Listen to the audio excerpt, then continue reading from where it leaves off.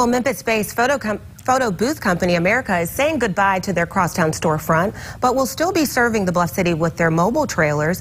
As a final send-off, Amurica hosted an open house for people to drop in and take wacky portraits. The owner says after 5 years and a much busier schedule, it was time to focus on other areas of his life.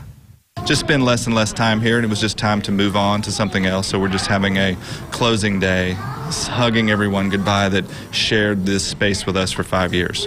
If you still want to get an Amurica portrait, just look for their patriotic campers parked in the Crosstown Concourse in Overton Square.